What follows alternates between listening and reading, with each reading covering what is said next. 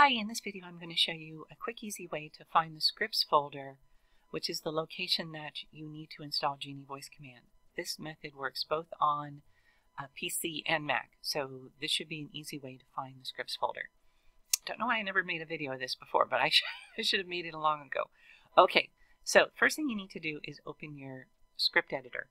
And now the script editor, you can open it up either by coming over here and clicking on this icon down here, or you can go here to Window, General Editor, Script Editor. Okay, and then this will open up here. And so what you want to do is you just want to go File, either Load or Source Script. Let's see if we go Source Script.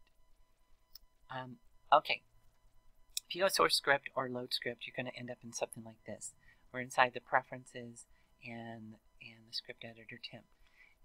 If you take away this first thing, right, you'll notice that there is a script folder in here. This is not the one you want. You do not want the one in the preference folder. So you want to get rid of that, and you want to make sure that you're back down to, this is the year of the version that I'm on Maya 2015. So you want to delete the area in front of that, and then this will pop up, and there's the scripts folder. So now you have, this is the address of where it's supposed to be. So you can copy and paste that if you want, and paste it onto a notepad or something like that so you can see it. But yeah, this is the location of the scripts folder. So in Mac, I know it's going to be different from here on forward. There's going to be something like preferences or settings or something like that. But this is PC. But you'll be able to find the scripts folder real easy if you just do it this way.